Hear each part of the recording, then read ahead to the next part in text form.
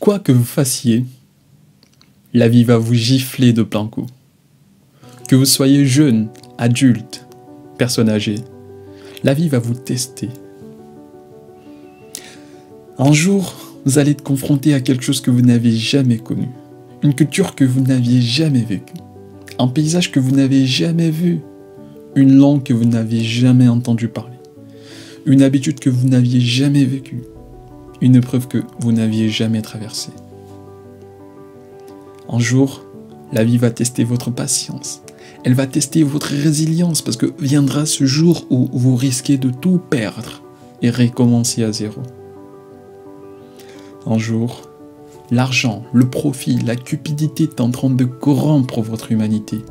La convoitise voudra vous arracher votre intégrité. Ne cédez pas. Ne perdez pas votre âme sur votre chemin vers le succès. Commencez avec votre cœur. Ne finissez pas sans. La vie est un cadeau, mais elle ne fait pas de cadeau. Elle ne fait pas de cadeau pour celui qui se plaint. Elle ne fait pas de cadeau pour l'oiseau qui ne veut pas voler, les lions qui ne veulent pas chasser, l'homme qui ne veut pas fournir d'efforts. Multipliez vos efforts, vous multiplierez vos résultats. Multipliez vos efforts, vous multiplierez la vie, la vitalité dans votre vie. Vous avez entendu, l'effort peut battre le talent. Et nous devrions embrasser la peine, la souffrance, en ce que le temps, l'effort et la récompense peuvent faire dissiper la peine. J'ai entendu dire que la vie c'est comme en bicyclette. Si vous arrêtez de pédaler, vous allez tomber. Le trick est de continuer de pédaler. Continuez à fournir d'efforts.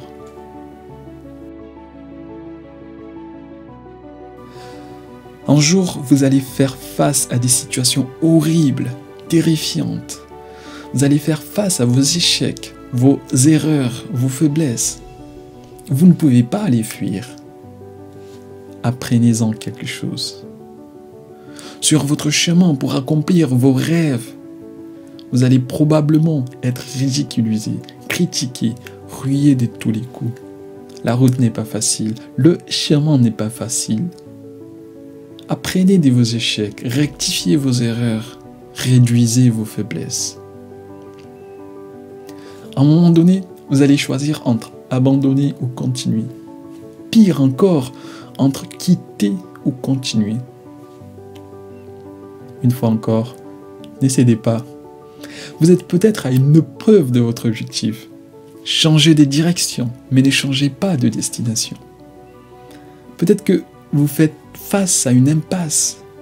Changez de cheminement, mais gardez votre destination. Deux fois, il est judicieux de demander, de copier. Vous vous économiserez beaucoup de temps, beaucoup d'énergie. Sur votre chemin, vous rencontrerez la trahison, la déception, la rupture. Soyez prêts à les affronter. Une seule déception ne signifie pas qu'il y ait que des déceptions. Un seul échec ne signifie pas qu'il y ait que des échecs. Rien n'est statique. N'abandonnez pas à cause d'une seule déception, d'un seul échec, d'une seule épreuve. Vous verrez que de l'autre côté, il y a de la saveur, de la liberté, de l'abondance, de la célébration. Je suis sûr que vous avez la bonne destination. Il vous suffit simplement d'une bonne direction. La route n'est pas facile. Êtes-vous prêt à l'emprunter ?